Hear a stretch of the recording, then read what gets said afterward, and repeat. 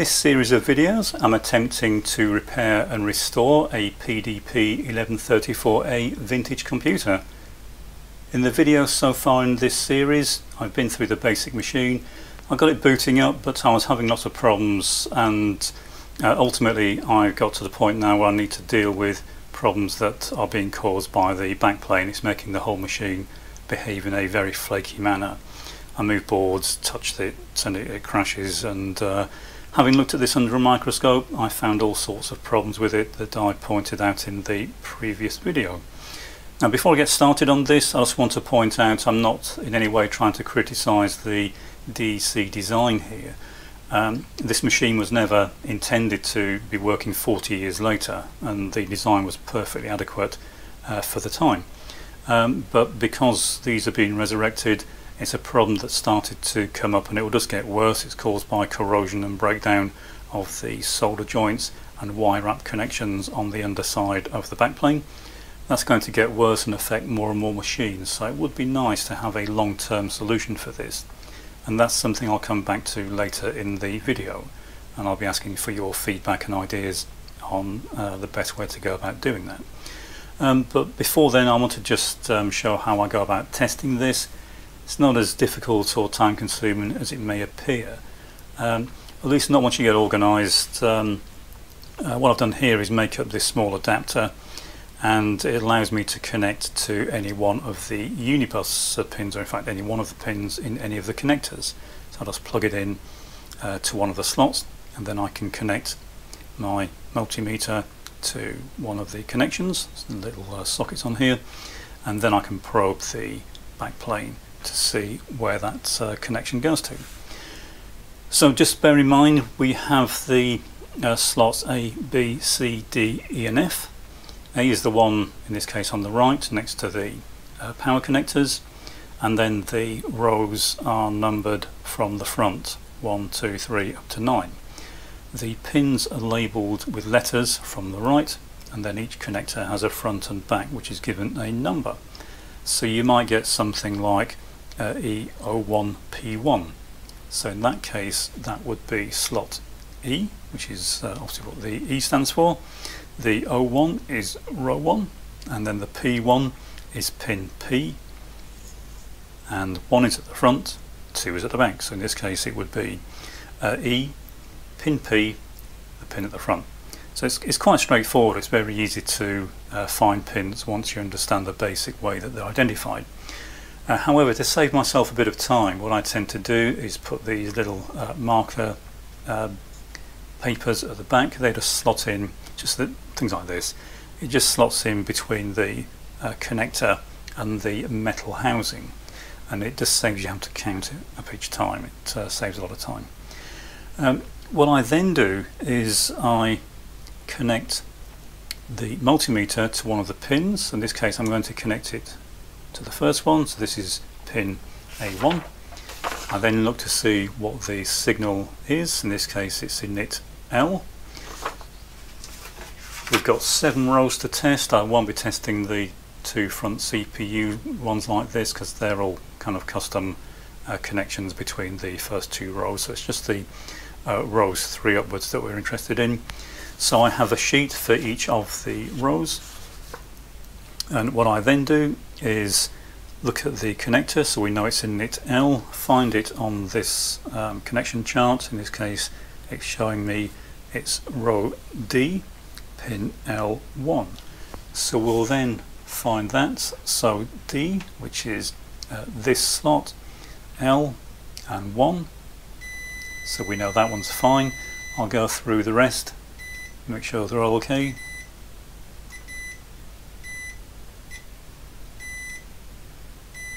So there's no point doing the front 2 because they are different. So they're all fine for that particular connection. I'll then cross it off on each of the sheets. Green for good, red for bad. I don't stop each time I find a bad one. There's so many that it would be constantly stopping and starting, so I go through the entire thing. If it's bad, I'll use red marker, and I mark it off on all of the sheets because obviously we've tested all of the rows. What I then do is move on to the next pin, So we've already done one pin. So in this case we're looking for INTR low. Do the same thing, find that on the backplane, buzz it out, mark it off, good or bad, move on to the next one. Once I've done A, I pull it out, put it into B, and then just continue. The little indicators just make it very quick and easy to find which pin's which. Incidentally, I do something very similar when I'm working on the underside. It's again very easy to get lost on the underside, there are so many pins. As long as you have good identifiers, it's very quick and easy to do. So once I've been through the entire thing, I then have to try and find a solution. In this case, I would deem it to be a short-term solution. It's not a proper fix, but I need to try and get this working so I can assess the boards a bit more fully. If it's a wire wrap wire that's at fault, it's fairly easy to change. I just take out the old one, disconnect one end of it, wind the new wire on, find the other end of it, and then identify it, take the wire off, and then re-wrap it, so it saves me having to kind of look up what the numbers are. Just do one end at a time. So that's very quick and easy to do. It takes probably a minute to replace each wire. What's trickier are the solder connections, and that's why I'm deeming this to not be a long-term fix. I repair quite a few of this type of machine that has very similar wire wrap connections on the back. So soldering them can be a problem, and especially on this board, because there's, although I didn't mention it previously, there's a plastic sheet that is on the underside of the wire wrap wires. So if you imagine there's that kind of a perforated sheet that is sitting between the wires and the PCB. Now the holes in it are quite big, so you can just about get through it, but not with a soldering iron. And if you get a soldering iron that's fine enough to go in there, it won't have the heat to heat the pin up to solder it properly. So what I do instead is, I've got a number of bits that I use. As I said, I do quite a few of these, so over time I've kind of developed a method for doing this. This is not for my standard soldering iron, the one I normally use, because they use very specific bits that you can't drill into because the heaters, the elements and the sensors inside the actual tip itself. So this is just a cheap standard type soldering iron, but I drill out the tip, and I've got another backplane here. So drill out the tip, and then that will slide over the pin. So it's quite a tight fit on the pin. That will heat up just the pin and that particular solder joint. And what I can then do, of course, is just feed solder down into the joint, and it gives you very good heating of just that pin and allows you to get quite a good solder joint. Can't remove the old solder. As long as you use a bit of flux in there, it does seem to retake reasonably well. If the pin looks badly corroded, I clean it up first as best I can, and then try soldering it, check it under a microscope. And these are resoldering reasonably well. I've been through it once and I found, I think, 142 bad connections or intermittent connections.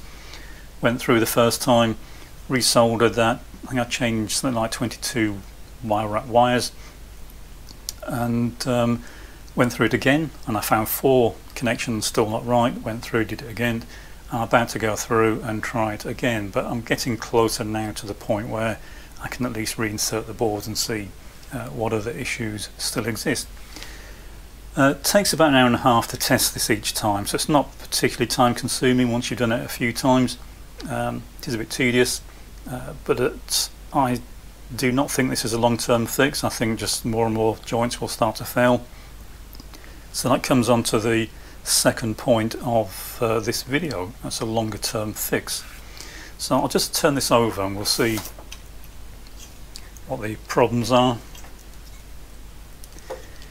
So we've got all these pins and they sit on a PCB, so there's a plastic sheet between the wire wrap wires and the PCB. So the PCB carries some signal wires and a lot of the power that goes up and down the backplane. Now the best solution would be, or the nicest solution would be to just make up a replacement PCB. The problem there, of course, is you then have to try and source some connectors. And as these connectors have Digital Equipment Corporation moulded into them, I'm assuming these are manufactured specifically for DEC, so I really don't hold out much hope of finding any alternatives for these. Now, we could, if we're doing a brand new board, use a different type of connector, but one of the problems that these connectors overcome by virtue of their design, if you ever designed large long PCBs, you'll know that they have a tendency to bow one way or the other, and especially when you solder them, you reflow them, whatever, they'll tend to change, and they may have been flat originally, but they'll have a curve. This backplane overcomes the slight curve in these long boards, and if you've got a hex board, it's actually quite long, because they've got a very wide V. Excuse the noise. So the entry point for the connector is actually very wide. It's kind of a V shape, and it captures the end of the board and guides it into the proper entry point for the connector. More usual connectors don't have that. They've got a very narrow entry to their channel, and they do that because they don't want a big tall connector. Now these are very tall because the first part of the connector is not really part of the connector, it's just the entry V, which is why the connections are so deep in there. So a standard connector wouldn't really be suitable for this. Now, one way around this is it would be fairly easy to make up some 3D printed housings that standard connectors go inside. So we'd have something that looks a bit like this from the outside, but inside would be more standard connectors, and then the 3D printed housing would fulfill the guide function as well as supporting the connector. So we could do that. If we're going for custom connectors, then there are a couple of options. We could go for wire wrap connections, and then you'd still have to wire wrap them, which is, it's not an insurmountable task, but it's very tedious and long-winded and very error prone. Incidentally, if you're doing this, what I do is I run a bit of coloured wire down through the every fourth row of pins, because the way this is organised, you've got this pin, this one, this one, this one, this one, sort of staggered for a particular row. So these are all the front row, and then the next two pins down, staggered again, are for the back row of the first connector. And that essentially means it's quite easy to get lost in here as to what particular row you're looking at. So what I do is just run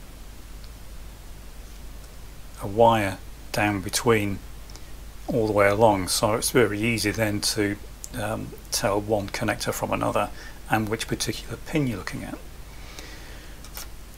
But as I said, wire wrapping this is a bit of a tedious task. Now, if we're going to the trouble of making a new PCB, it could of course be a 4-layer PCB, in which case all these wire wrap connections could be incorporated into the board. Now the difficulty or the issue with this is not all these backplanes are the same. So it would have to be one of the backplanes. It would be too much of an expense to do, both in time and money, to do one for each of the different types of backplane that are available. And it would of course have to be the CPU backplane. There's no point doing the other backplane, because if this one doesn't work, then the whole machine doesn't work. Now that same board could be used to repair something like this, because if all the connections are there, then all you really need to do is to take all the existing wire wrap off there, slide the new board over the pins, and then, so it's just maybe halfway down the pins, and then solder all the connections. You could in theory leave the wire wrap there, but it's best to take it off, because if one of the wires breaks, then it could short out on something. So that's another option. Could be used to use the same connectors but have all the connections duplicated on the new board and just use it in tandem with the existing board. You could of course opt to desolder all the connectors and just swap the entire board, but I think that would be a bit of a difficult task, and you most likely would damage the connector. So they seem to be the best solutions to go for. My personal preference is to go for a new board that contains all the required connections for the CPU backplane. The problem here is one of time and cost. It would take maybe a month's work to do that, which I'm quite happy to do, but the cost of a 4-layer board of this size, even initial prototyping, is going to be quite high, and then you've got the issue of testing it. So that's buzzing it out, testing it, running it in multiple machines. So I don't at the moment have a working machine in which to test the new board, so I always test anything I produce, and in this case I need to get this machine working first, which is why I'm going through this process. So really now I would like some feedback from yourselves. Which of those options do you think is most preferable? So we have various different ways of looking at it, of course. Are we being true to the original design?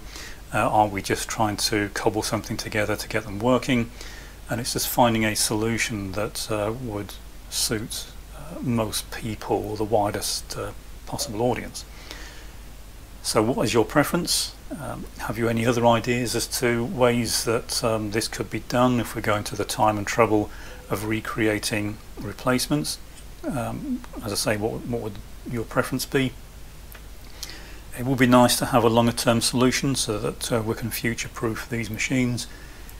It would also be nice to try and keep the originality of them. I don't really like the idea of completely redesigning this. I don't think it would look right. So, as I say, feedback on that would be welcome. If you've got any ideas, then please let me know.